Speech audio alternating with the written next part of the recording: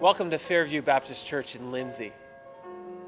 Not only do we want to minister to the people who regularly attend Fairview, but we also want to minister to those who live within the city of Kawartha Lakes with the good news of Jesus Christ. Come on in and join us for worship. It is our prayer that you'll be blessed.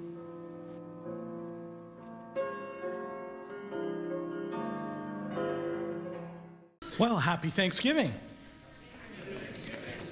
Now, when I say that, what is one of the first things that come to your mind when we say Thanksgiving? Hey, there you go. Food, turkey. What else? Being thankful. Family. What else? Being together, family together, God's blessings, friends.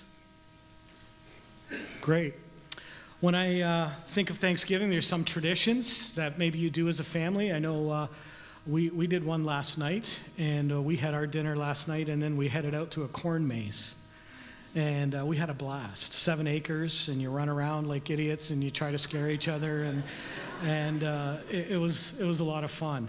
And I didn't do it last year, but the kids went out last year and did it. But it's something that we like to do, of course, around after our dinner. We think of Canadian Thanksgiving. One of the things that comes to mind is football. Okay.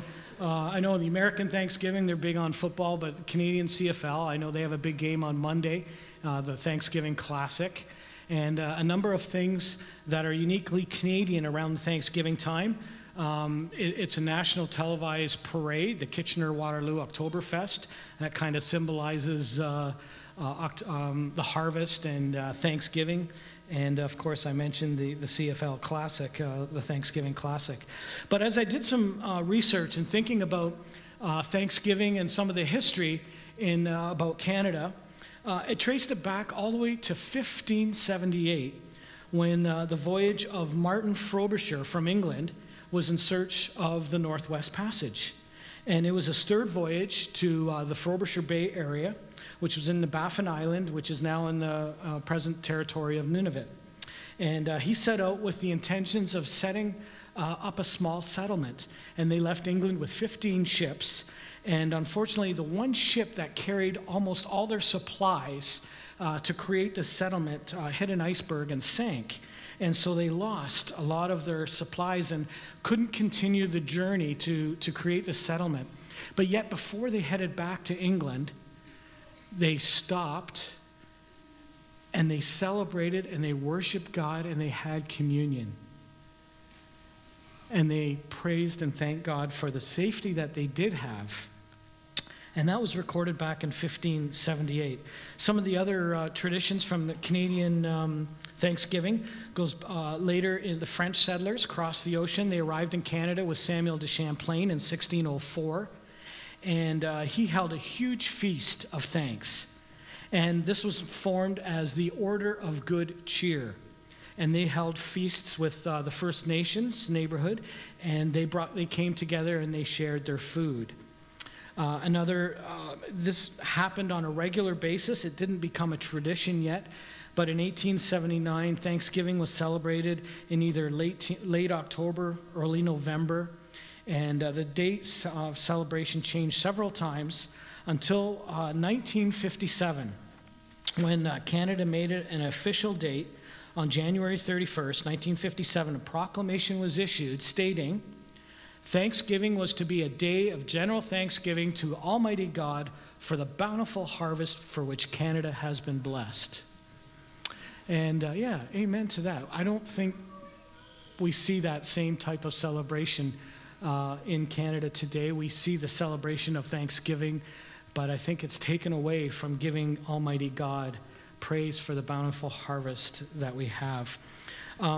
The American Thanksgiving, I was looking at a little bit of the history of that, and it really has some similarities when the Pilgrims came over, have some similarities to the Jewish holiday called the Sukkot, which is S-U-K-K-O-T, which was a Jewish feast of the tabernacles.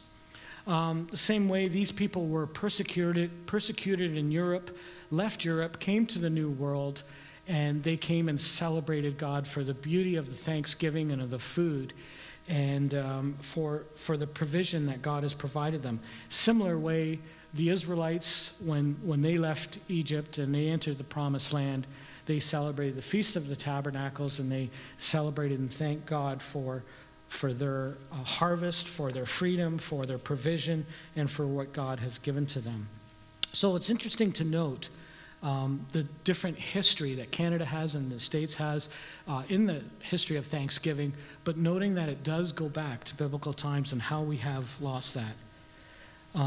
And this morning I want to talk about that. And one of the verses in the Bible that really talks about praise and thanksgiving is Psalm 100. If you have your Bibles, I encourage you to turn to that, or you can follow along on the screen as we look at Psalm 100. And it says this: "Shout for joy to the Lord, all the earth. Worship the Lord with gladness. Come before him with joyful songs. Know that the Lord is God. It is he that has made us, and we are his. We are his people, the sheep of his pasture. Enter his gates with thanksgiving and his courts with praise. Give thanks to him and praise his name. For the Lord is good, his love endures forever. His faithfulness continues through all generations."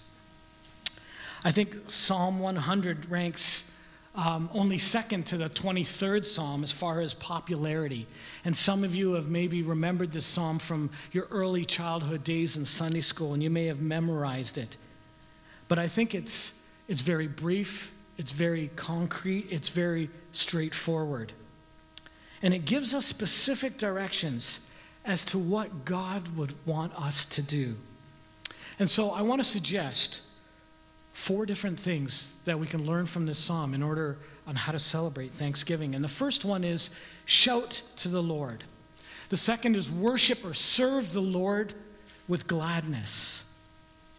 The third is know that the Lord is God. And then we want to enter his gates with thanksgiving. They're all action verbs. And they're all within each of our abilities. So I want to entertain that this is an outline as we delve into this psalm this morning. Before we go any farther, let me pray. Heavenly Father, we thank you for, again, this opportunity that we can freely come here to worship and to celebrate you. And as Father, we celebrate Thanksgiving this weekend and what that all entails. We want to take some time to rightly understand the meaning of Thanksgiving and where it has come from, and who that thanksgiving is for. And Father, as we look through these verses, and as we look at this chapter, and in fact, if we look throughout your word, you are the author and the one that is due the thanksgiving. And this morning we praise you, and we thank you for that. So before we go any farther, Father, we ask that you would bless our time together. May the words that come out of my mouth, may they be yours, and may you touch and penetrate hearts this morning for your glory. In Jesus' name we pray. Amen. So the first one is shout for joy to the Lord, all the earth. This author and pastor, Walter Underwood, in his book, The 12, he shares this story about going to a Dallas Cowboys game. He's a Dallas Cowboy fan. He lives in the Dallas area. And he was given some tickets, and he was seated in one of the end zones, way up at the back, and could hardly see the field. He was so frustrated, but something caught his eye, and he started to watch a man that was sitting just a few rows in front of him. And just about on every play, this man would jump out of his seat, and he'd always either point to an official or a player and scream at the top of his lungs. And I'm sure some of you can think, well, okay, maybe I can relate to that as a parent who plays in sports, and maybe has been to the hockey rink or maybe out the soccer field or coming to watch their son or daughter play in the gym, basketball or volleyball or whatever. But later in the fourth quarter, the score was tied. The Cowboys had the ball, It was do or die, now or never. And all of a sudden, the man turned to the fans around him. And he started leading everyone in a cheer. And for the first time, Dr. Underwood said he saw the man's face. And then he recognized him as a member of his congregation. And then he said, I can't remember ever seeing him that animated on a Sunday morning. And I thought about that. Make a joyful noise, the psalmist says. Don't just whisper or mumble or stir around. Maybe you're afraid you're going to disturb the person next to you. But shout with all your might. Let the whole world know that the sovereign God of all creation is with us, that he loves us, and that he's on our side. Shout for joy to the Lord. That's the first step. The second is this: worship or serve the Lord with gladness. And before you start to nod your head and say, yeah, I do that. I work in Sunday school. I help with the youth. I serve here. I'm an usher. I do that. Yeah, I'm good. Just think about the implications. God is all powerful. What can you do? What can you possibly do for God that God can't do for himself? God is all-knowing. What tidbit of wisdom could you possibly share with God that God already doesn't know far better than you? All creation belongs to God. From the highest mountain range to the very deepest ocean, from the highest continents from across the world to the tiny molecules or the cell. So what can you possibly give to God that God doesn't already own? So then, the question is, what does it mean to serve or to worship God? I think first, it means to give what you have of your symbol, as a symbol of gratitude and devotion to him. To serve and to worship God is to give what you have, to give him your best, not your seconds, but your very best, your time, your talent, your gifts of service with a joyful heart. It's an attitude of gratitude. It's also to serve him in the name of Christ. You know, in the parable of the great judgment, Jesus here commands the faithful for showing kindness to those in need. And he says to them, he goes, I was hungry, and you gave me food to eat. I was thirsty, and you gave me a drink. And then the disciples, the faithful, all asked, when did we see you, Lord? And then he said, inasmuch as you did it to the one of the least of these, my brothers, you did it unto me. What's he saying? To serve with gladness is to be a cheerful giver, lending a hand, a helping hand to those in need, showing mercy to those who are struggling, practicing random acts of kindness wherever you go. It's not just out of obligation or out of duty, but out of gratitude for what God has done for you. I once heard that one of the most liberating phrases that you can learn is this. And it's, God is God and you're not. God is God and you're not. And in two ways that helps us. It lifts the weight of the world from your shoulders and sets you free in trying to be responsible for things over which you have no control over. God is God and you're not. It's not all up to you. The second thing is that it limits the power and authority that we give to others. No matter how imposing or wise that they may seem, they're not God's either. It doesn't matter what position that somebody holds, or what title, or prominence, or power, or wealth. They are just like everyone else. God is God, and you're not. So remember that the next time your world is crashing down, and it goes into pieces, and everyone is looking you to hold it together. Remember it when next time you're around a bunch of very important people and they act like they just hung the moon. Remember that. There's a passage in the book of John that sums that up nicely. And it's when the temple leaders got wind of John the Baptist. And they send out some people, a delegation, to investigate, to see who this guy is and what's he all about. And they found him and they asked him, "Who are you?"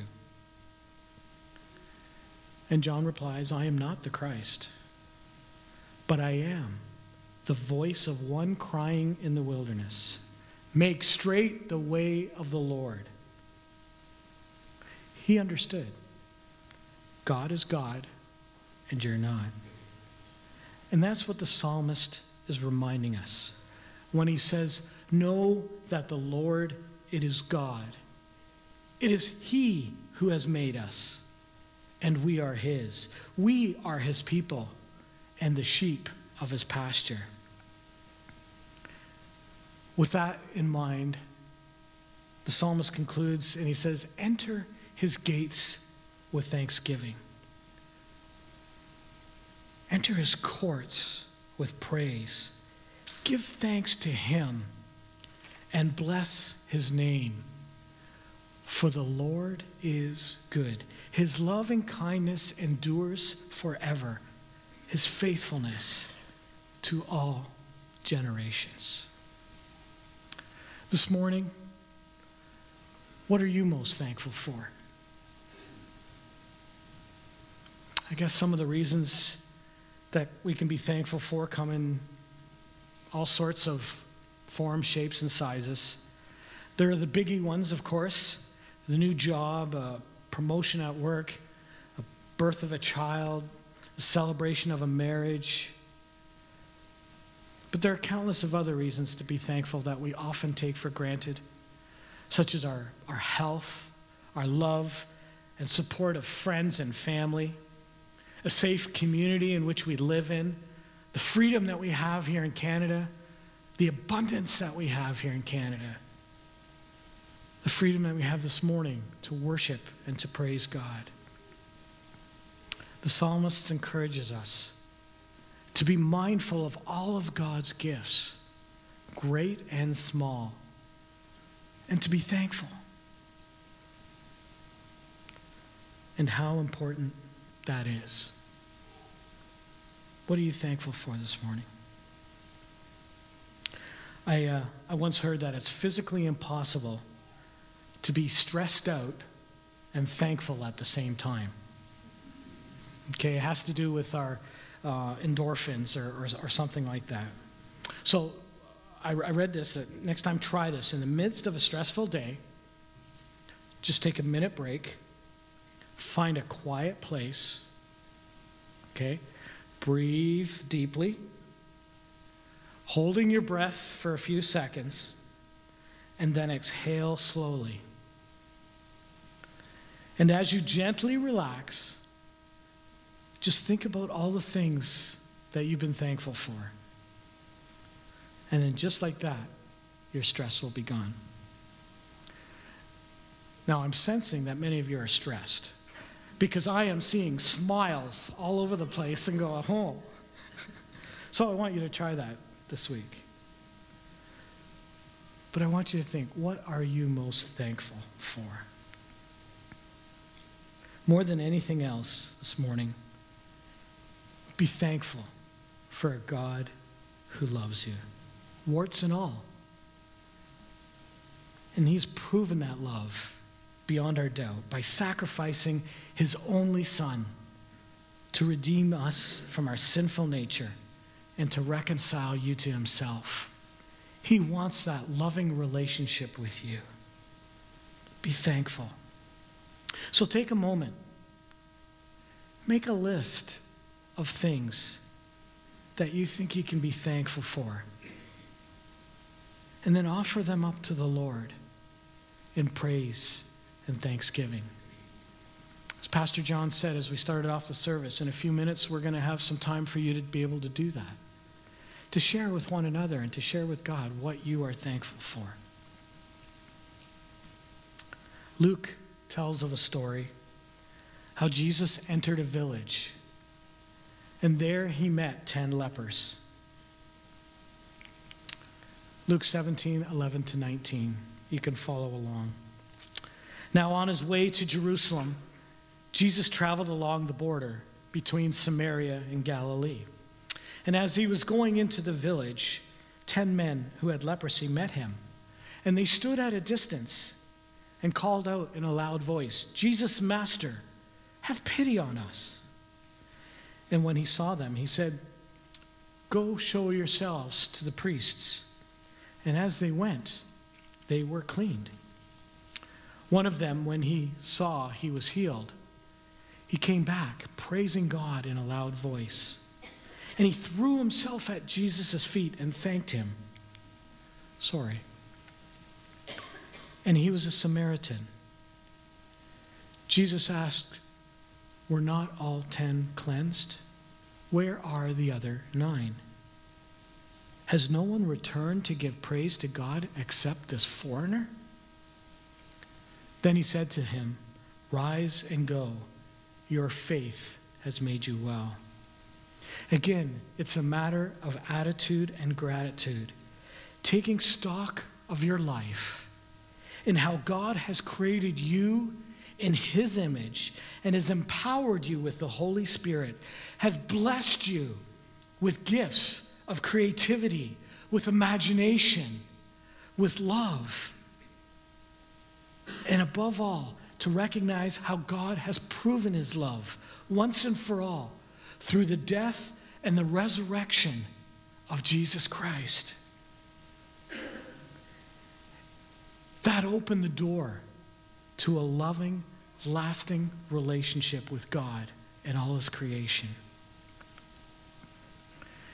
I'll mention the name Henry Mancini. Some of you remember that name. He was a great songwriter. And I know I'm dating myself here a little bit. But when he turned 65, his daughter Felice composed a little poem to give to her dad. And they set it to music. And the Carpenters liked it so much that they recorded it and put it on one of their albums. And the words go like this, and I am not going to try to sing it. You will be thankful for that. But the words go like this. Sometimes, not often enough, we reflect upon the good things. And those thoughts always center around those we love. And I think about those people who mean so very much to me, who for so many years have made me so very happy. And I count the times I've forgotten to say thank you and just how much I love them. Powerful words, giving thanks. As we prepare to celebrate Thanksgiving this year,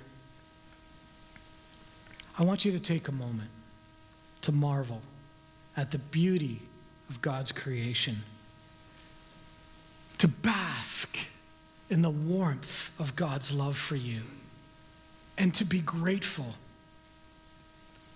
Never forget that Christ died for you in order to bring you from death to life. Don't forget to say and thank that you're grateful. And how can we do that this morning?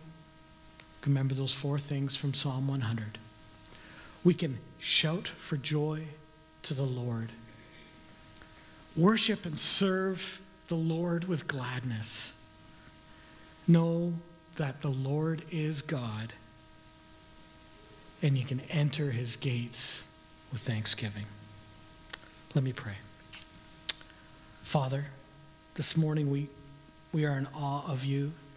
We want to praise you. We want to thank you for all that you have done for us. We thank you that we can take this time this morning to give praise where praise is due, where thanks is given to where thanks is due. And that is only to you, for the goodness, for the love, for the gift that you have given to us. And in just a few minutes, as we come around a different table than what we're planning on feasting on, maybe later today or tomorrow, but a table of remembrance, a table of remembering the ultimate gift of what Christ has done for us. Lord, we want to say thank you.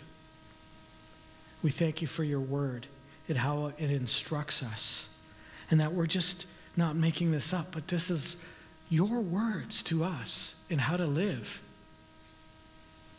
And Father, we apologize for not being so thankful. We want to give you the praise and thanks that ultimately you are due. And so, Father, here as we continue to worship and sing this morning, as we share and as we partake in your table, hear our hearts, hear our voices of gratitude, and help us to live every day with that attitude of gratitude. We love you and we say thank you. In Jesus' name, amen. It is our desire to encourage you through this program. If you do not yet belong to a church, we'd love to have you come and connect with us. We have programs for all ages. If there is a spiritual need, or if you have been blessed through our service, we'd love to hear from you. You can contact us during regular office hours by phone, or you can email us. Thank you for watching our service. May God bless you.